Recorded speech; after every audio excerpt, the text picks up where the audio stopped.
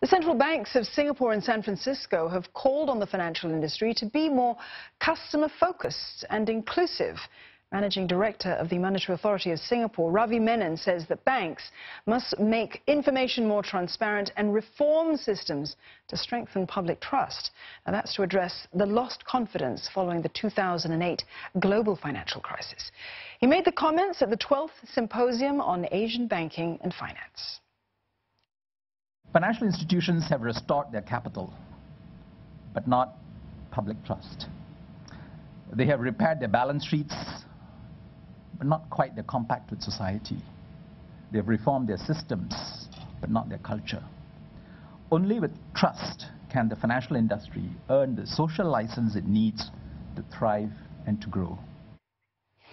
The president and CEO of the San Francisco Federal Reserve made a business case for customer-centered banking. She says given San Francisco Fed's proximity to Silicon Valley, technology companies are emerging as a top competitor to traditional finance firms. To stay ahead, she says banks must rethink the way they engage with customers.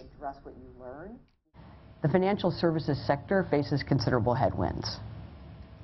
And these headwinds, I would argue, cannot be addressed through regulatory guardrails alone. Banks, large and small, need to become owners. Owners who are committed to and accountable for doing right by their customers and their communities.